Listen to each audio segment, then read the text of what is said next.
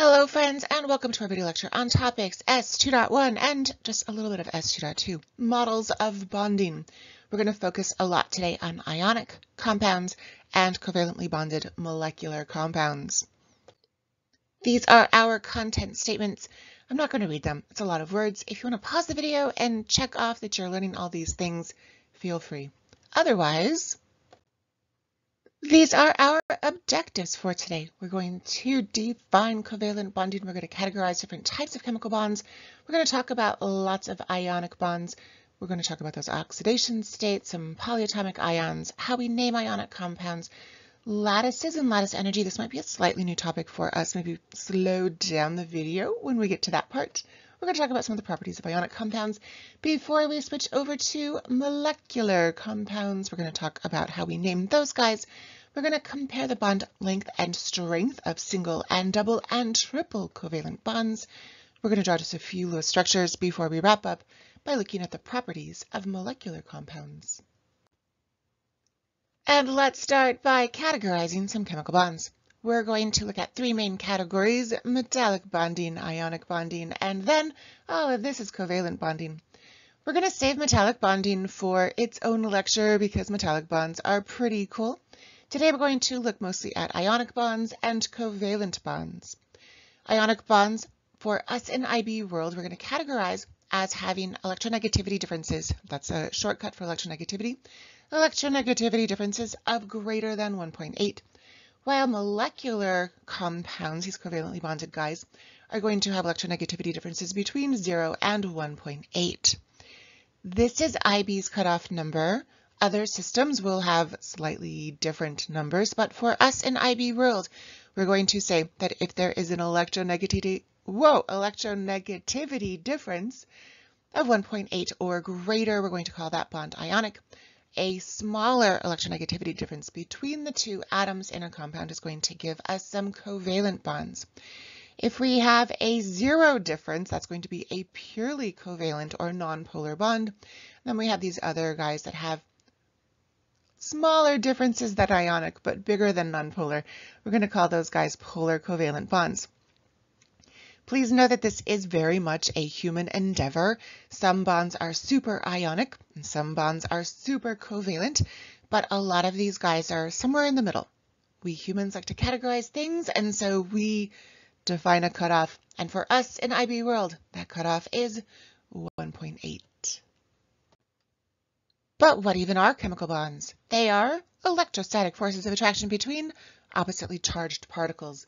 This is similar to the forces of attraction that hold magnets together, but in magnets we have opposite poles that are attracted to each other. Here in chemical bonds, we have oppositely charged particles that are going to be attracted to each other. In our ionic bonds, we're going to have a positively charged cation that is attracted to a negatively charged anion. Those ions are formed when electrons are transferred. So here we've got a sodium atom. It is going to transfer an electron over to that fluorine atom. That sodium is now a positively charged cation. The fluorine is now fluoride, a negatively charged anion, and these guys will be attracted to each other. It's an electrostatic force of attraction between the cation and the anion. That's an ionic bond. Covalent bonds, what happens is some electrons are shared. Those electrons are negatively charged. The nucleus of each of the atoms that is sharing those electrons, those nuclei, are positively charged. And so we have an electrostatic force of attraction between the nucleus of those atoms and then the shared electrons that are between them. So we have a force of attraction here and a force of attraction here, and that's going to hold that whole molecule together. Metallic bonds are weird. Again, they're going to have their very own lecture. What happens in a metallic bond is that these metal atoms are going to release their valence electrons into a sea of free electrons. We call them delocalized because they don't have any specific location. So we're going to have these positive cations, those metal nuclei, and they are going to be electrostatically attracted to that sea of free or delocalized electrons that are just floating around in a cloud all over the place. They're pretty cool. So again, chemical bonds are electrostatic forces of attraction between oppositely charged particles, and that can be cation, anion, or nucleus and shared electrons, or cations and seas of free electrons. We're going to focus for a little bit on ionic bonds. Remember that ions are charged particles due to a loss or gain of electrons. Sodium here is going to lose that electron. When we take away a thing that is negatively charged, we minus a minus, we get a positive one. So this guy is going to become a cation. It is a positively charged ion produced when an atom loses an electron. Here we're going to have a gaining of that electron.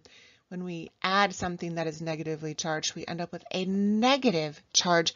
This guy is an anion. It is negatively charged because of the gaining of an electron. Let's talk about how we can predict if atoms are going to gain or lose electrons. Here we have a Bohr model of sulfur. Notice that it has 1, 2, 3, 4, 5, 6 valence electrons. 6 valence electrons. And we have this lovely thing called the octet rule. The octet rule, or 8 is great, simply states that if we have 8 valence electrons and we only count our s and p electrons, our s and p electrons are considered our valence electrons. 8 is great. 8 is going to be the most stable because that's what our noble gases have. This is the most energetically favorable. So sulfur is here with 6 valence electrons, 2 s's and 1, 2, 3, 4 p's. To get to 8, it needs to gain 1, 2 more electrons. Or it could try to lose 1, 2, 3, 4, 5, 6. Is it easier to gain 2 or lose 6? It's easier to gain 2 negatively charged electrons. And so sulfur's oxidation state is most likely going to be a -2, because gaining 2 electrons is the easiest way to be most energetically favorable, most stable. If we look over here at magnesium, magnesium has 1, 2 valence electrons. That's all she's got. So 1, 2 valence electrons, those 2 s's, those 2, 3 s electrons. Is it easier to gain 1, 2, 3, 4, 5, 6, or lose 2? It's way easier to lose 2. And that's exactly what magnesium is most likely going to do. By losing those 2 electrons, the whole entire third energy level is gone. And now our second energy level has 2, 4, 6, 8 valence electrons. Magnesium now looks a lot like neon in terms of electron configuration. It is very energetically stable. Magnesium's charge is going to be to lose 2 electrons that are negatively charged. That's going to give magnesium a charge of +2. We can predict these charges based on valence electrons. So the group 1, the alkali metals, have 1 valence electron. They're most likely to lose it. They're going to have an oxidation state of +1. Alkaline earths +2. This group, group 13, the boron group, is most often going to be a +3, but there are lots of exceptions. These guys are super wackadoodle. We're not even going to give them an oxidation state because it's kind of everything. Nitrogen's most common ion is going to be a -3. Oxygen's group a -2, the halogen's -1, and then of course our noble gases are not going to want to gain or lose electrons. Their oxidation states are going to be 0. Hydrogen's kind of a quirky guy. He's got his 1 valence electron, and certainly it could lose that 1 valence electron and become a positively charged cation. But what's interesting about hydrogen and helium, they're in that energy level number 1. There's only an s sublevel, and there is space for only 2 electrons, 1 orbital, in that s sublevel. And so 2 is full for energy level number 1. 8 is great, except for energy level number 1, where 2 is great. So it would be equally easy for hydrogen to gain an electron and be a negatively charged anion. depends on what hydrogen is interacting with. We're going to look quite a bit later on about oxidation states of hydrogen. Perhaps even quirkier than hydrogen are the transition metals. They have variable oxidation states. They can lose different numbers of electrons and be stable. It's related a lot to their ionization energies, those energetically favorable, more stable configurations. Manganese clearly has a lot of choices for stability, as opposed to zinc, which only has this one choice. We're going to show the oxidation state of our transition metals in their names. So when I name iron oxide, to clarify whether we're talking about iron that has a positive 2 charge or iron that has a positive 3 charge, we're going to call it iron 2 oxide, or we could call it iron 3 oxide. And while we're here, I just want to clarify a little bit about oxidation state versus charge. So these are oxidation states. These are oxidation states. And when we're talking about oxidation states, we are going to put the charge, the sign for the charge in front. So the oxidation state of this iron 2 is +2. The oxidation state of this oxygen is going to be -2. However, when we write the ion in symbolic form, we will often put the sign after the number. So this is a charge, and this is an oxidation state. And this is a charge, and this is an oxidation state. So just be careful about where you're putting those signs. Polyatomic ions, also quirky. What's happening here is that we have several atoms, hence the polyatomic ions. We have several atoms that are sharing electrons. So these guys are bonded together with a covalent bond. They're sharing a pair of electrons here. And then they work together to go steal another electron, which turns them into ions. There are 7 that we need to know. I gave you flashcards for more than 7. You'll need to know lots of them in college chem.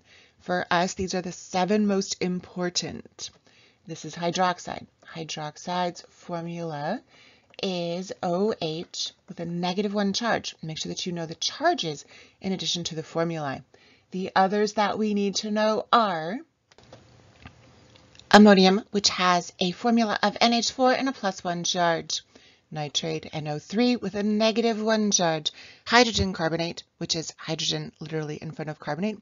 It has a -1 charge, whereas carbonate without the hydrogen is CO3 with a -2 charge. Sulfate is SO4, also a -2 charge, and phosphate PO4 and a -3 charge. Make sure that you have those memorized. We name ionic compounds by stating the name of the metal cation first, and then we're going to name the non-metal ion after it. We're going to change its name to ide, unless it's a polyatomic ion, in which case it just keeps its name. So here, potassium, and then we're going to change chlorine to chloride. Sodium, and we're going to change oxygen to oxide. Silver is a transition metal, so we're going to give it a Roman numeral +1 charge. Silver is pretty much always +1, so you don't necessarily have to always add it, but it's not bad if you do. And then fluorine is going to become fluoride. Here we've got some calcium, and then this is our polyatomic ion, carbonate. We don't change the end of the polyatomic ion to ide, it gets to keep its name. To go from the name to a formula, we need to check our charges. So sodium has an oxidation state, a charge of +1. Fluorine, becoming fluoride, has a charge of -1. These guys are going to balance each other out. That balance, that overall neutral charge, is most energetically stable, and so sodium fluoride's formula is going to be 1 sodium to 1 fluoride, NaF. Magnesium chloride, magnesium's oxidation state, its charge is a +2, whereas chloride is only a -1. If I had MgCl, that +2 minus 1 is going to give the whole particle, this whole unit, an overall charge of +1, which is not energetically stable. If I add a second chloride, now I have two -1s, and -1 and +2, this is neutral, and this is going to be our formula. Iron 3 oxide. Remember that Roman numeral tells us the charge of this iron. So iron's charge here is a +3. Oxygen is going to be a -2. These guys don't balance out. We're going to figure out what is the least common denominator, our least common multiple for these two guys. 6 is our number. So what do I need to multiply iron by to get to 6? Well, 3 times 2 is 6. What do I need to multiply 2 by to get to 6? O times 3. 3 times 2 is 6. So now I have 2 times +3 is a +6. 3 times -2 is a -6, and we're going to balance out. A little bit of a shortcut here. Notice that 3 is now there, and that 2 got flipped over there. So we can also just trade those charges for subscripts. One more. Let's look at aluminum hydroxide. Aluminum is Al with a +3 charge. Hydroxide is our polyatomic ion. It has a -1 charge. I have a -1. I have a +3. I need 3 of these guys to balance out that +3 charge. If I write AlOH3, this implies that I only have 3 hydrogens, and in fact I want 3 hydroxides. So we're going to put that whole thing into parentheses. Our formula for aluminum hydroxide, AlOH in parentheses 3. Ionic compounds are pretty cool in that they form lattices, not individual molecules. We don't have just one single sodium and one single chloride making a salt sodium chloride molecule. That doesn't happen. Instead, we have these super cool, continuous, three-dimensional networks of repeating units. These are lattices. And so we're going to go sodium chloride, sodium chloride, sodium chloride, sodium chloride. It's just going to keep going and going and going until the crystal gets so big that it cracks, or we humans do something to smash it up into smaller pieces. We have this continuous network, three-dimensional. This is different from when we talk about our molecules, which will be individual pieces, not these lattices. Kind of a cool thing about the energy that is holding those pieces, those ions together, is going to be called our lattice energy, and it depends on the size of our ions and the charges of our ions. If I have pretty small ions, the distance between them is going to be small. There's going to be a stronger force of attraction. The bond is going to be a stronger ionic bond. If I've got some big ions involved in these lattices, we're going to have more distance between them. That's going to weaken the force of attraction. The bond is going to be weaker. If I have charges that are larger, so this aluminum has a +3 charge, this is going to cause a stronger force of attraction. We're going to have a stronger ionic bond. Table 16 in our data booklet gives us some of those lattice energies, enthalpies. We can figure out that the lattice energy or enthalpy for lithium fluoride is 1049, whereas for lithium iodide, it's only 764. And that's because lithium and fluorine are pretty small. Lithium and iodine's pretty big. That's going to weaken that force of attraction. That's going to have an impact on the properties of these compounds. Notice that the melting point of lithium iodide is quite a bit lower than is the melting point of lithium fluoride. That's because this guy has a stronger lattice energy. This guy has a weaker bond, a lower lattice energy. Here we're going to throw in that super cool +3 aluminum ion. Oh my gosh, its melting point is gigantic because that charge of +3 is greater than that charge of only +1. And since we're talking about some properties of ionic compounds, let's talk about more properties of ionic compounds. Ionic compounds tend to be non-volatile. That means they do not go into gaseous state or vaporize very easily. It is hard to turn sodium chloride, salt, into a gas. They are often, but not always, but often soluble in water. This happens because we have those negative positive charges. Water is a little bit polar. The negative side of the water molecule is going to be attracted to the positive cation. The positive side of the water molecule is going to be attracted to the negative anion. And then these water molecules can just form these little bubbles around the separate ions, dissolving the ionic compound. If, however, the lattice energy, the force of attraction between the ions, is greater than the force of attraction to the water molecules, then it won't be soluble in water. So ionic compounds, many are soluble in water, but not all. Ionic compounds are going to be non-conductive as solids, but they will be conductive when they are melted and when they are, if they are, dissolved in water. This is because electrical conductivity depends on the movement of electrons. And when we have these ions in solid form, when they're in their lattices, these particles are stuck in place. They're not moving. But if I can dissolve them or melt them, then these guys can move. And if we can get our ions with their electrons to move, then we can have some conductivity. Ionic bonding done. Let's flip over to some covalent bonding. We're going to focus just on molecular compounds. We're going to save covalent network solids for later. Molecular compounds can come in a nonpolar and a polar version.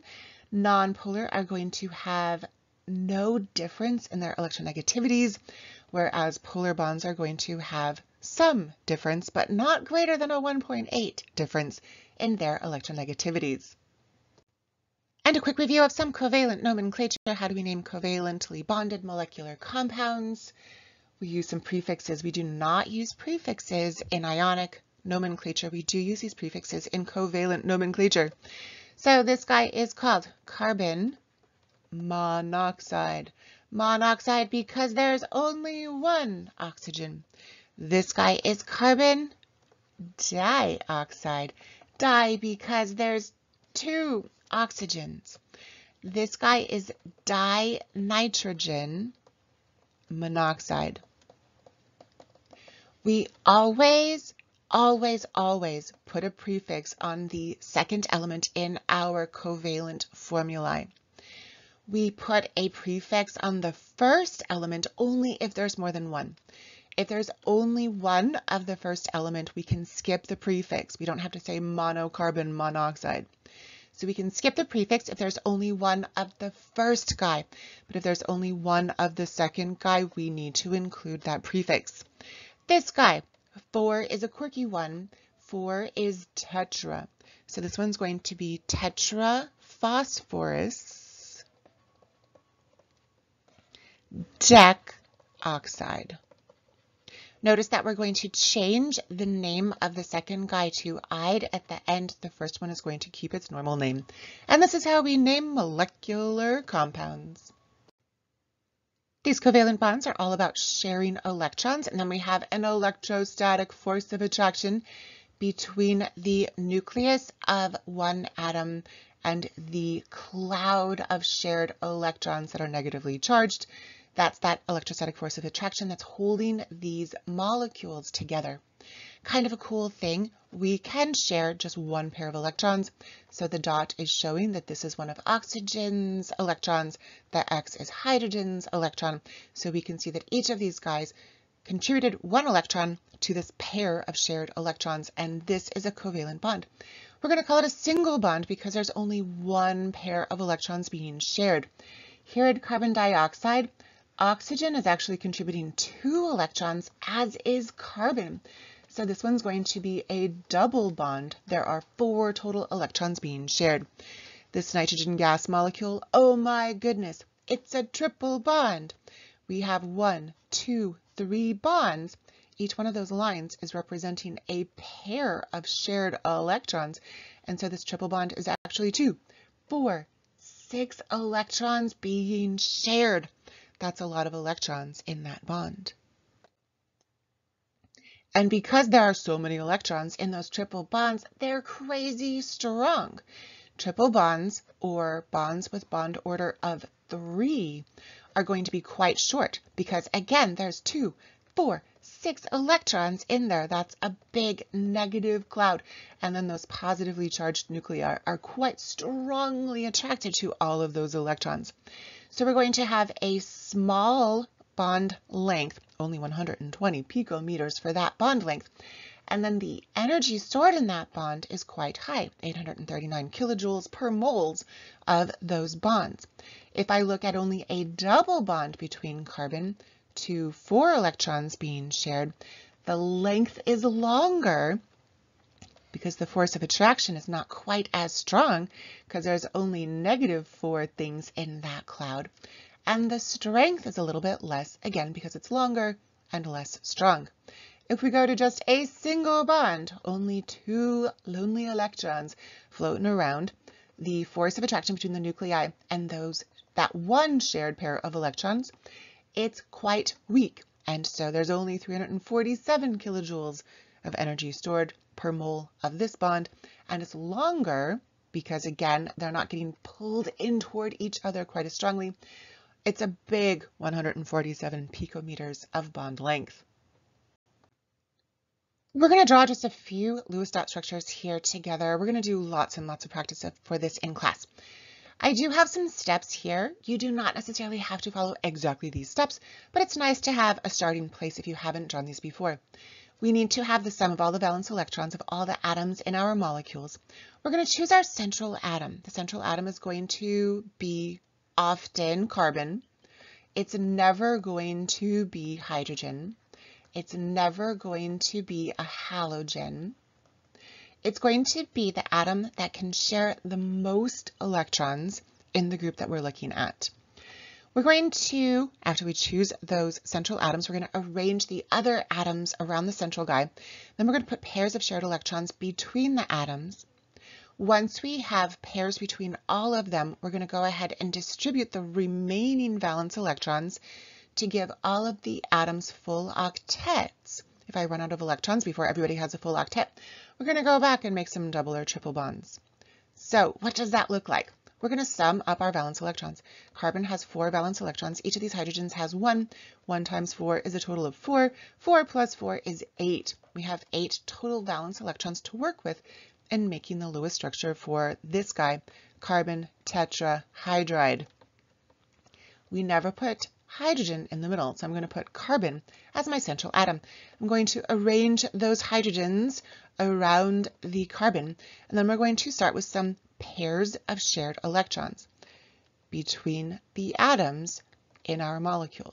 So we start with our pairs. I have now drawn 8 electrons. I only had 8 electrons to work with. We're done. And this is good because notice that carbon here has 2, 4, 6, 8 total electrons. Full octet. Hydrogen has, oh no, only 2. But we talked about this. This is good because hydrogen only has energy level number 1 with only sublevel S, and there's only 1 orbital. So there's only space for 2 electrons. So hydrogen here is also as stable as it can be because it's energy level number 1. This is done, Lewis structure for carbon tetrahydride. We're going to learn when we get to orgo that this is also called methane. Let's talk about this guy, NH3, nitrogen trihydride, also known as ammonia. We never, ever, ever put hydrogen in the middle. I'm going to put nitrogen in the middle. We're going to put our hydrogens around. Notice that I'm doing my steps out of order.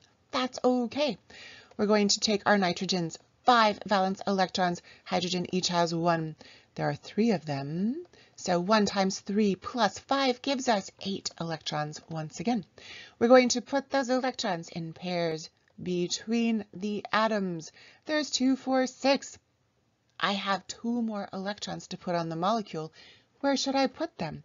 Do I want to give them to hydrogen or hydrogen or hydrogen? No, because hydrogen has a full octet. Do it. So where should I put that last pair of electrons to get to 8? we're going to give them to nitrogen. And this is brilliant because look now at nitrogen. It has 2, 4, 6, 8 full octet. This is our Lewis.Structure for NH3. What about CO3 with a -2 charge? What's that? That's our polyatomic ion carbonate. So this one's interesting. Carbon has its 4 valence electrons. Oxygen has 6. There are 3 of them. That's 18. So should I work with 22 valence electrons? No, because this guy stole 2 more. So I'm going to add another 2 electrons from that -2 charge. So 4 plus 18 plus 2, we actually have 24 total electrons to work with. Carbon's going to go in the middle. Oxygen's going to go around the carbon. We're going to start by putting pairs of electrons between our atoms. 2, 4, 6. So now I've got a lot more electrons. I need to give everybody some full octets. Here's 8. Oxygen is not in energy level number 1. Oxygen needs 8 electrons. So here's 10, 12, 14, 16, 18, 20, 22, 24. Oh no, we have run out of electrons. And this oxygen does not yet have 8 electrons. So what we're going to do is actually take this pair away from carbon, and we're going to make a double bond. So now this oxygen has 2, 4, 6, 8, and this oxygen has 2, 4, 6, 8, and this oxygen has 2, 4, 6, 8. And this carbon also has 2, 4, 6, 8. Everybody's happy? We have a double bond in here. When we run out of electrons, and not everybody has that full octet yet, we might need to go back and make some double or triple bonds. All right, let's do one more example together. Boron trihydride. We're going to put boron in the middle because hydrogen is never, ever, ever in the middle. Boron has 3 valence electrons. Hydrogen each has 1 times 3. That gives us a total of 6 electrons. We're going to put them between our atoms. 2, 4, 6. Oh no, I've run out of electrons. What can I do? Make a double bond? How would I do that? Like that? That's no bueno. What are we going to do? Actually, we're going to say that's good enough. Weird, right? So here's the thing about some of our elements, especially things like boron, which is kind of metallish, but not super metallish. Is it sharing? Is it stealing? Who even knows? We're going to allow it to have what we call an incomplete octet. Boron had 3, now it has 6. 6 is more stable than 3. It's electron deficient, but we're going to go with it. There are some exceptions to our octet rule. Boron is an exception that you should have memorized. Last little bit here, we're going to talk about some properties of molecular compounds, and then, my friends, we are done. So, volatility, remember that this is the ability to vaporize. So, molecular compounds, especially those that are less polar, have smaller electronegativity differences between their atoms. They are more likely to be volatile. So, non-polar covalent molecules are going to be quite volatile. They are often gases at room temperature because they vaporize pretty easily. Things that are more polar, things that have bigger electronegativity differences, polar covalent compounds are going to be a little bit less volatile. Solubility in water, the more polar they are, because water is also polar, the more soluble they're going to be. Things that are quite non-polar, those non-polar bonds that can lead to non-polar molecules are going to be a little bit less soluble. So we're talking about things like oil. Oil not super soluble in water because it's quite non-polar. Our molecular compounds tend to be non-conductive. So remember that electrical conductivity is all about moving electrons. And when we have something like water, those electrons are stuck between atoms. They cannot move. There isn't going to be any electrical conductivity because we don't have delocalized movable charged particles, electrons, or ions. We are going to talk about some gigantic exceptions to a lot of these properties in our next lecture when we talk about covalent network solids. But for molecules, these are generally our properties. And my friends, on that note, we have accomplished all of our objectives. There are a lot. I'm not going to read them. Feel free to pause and think about these. Make sure that you did achieve those objectives. Review any pieces that you feel like you didn't actually learn. And until next time, great work today.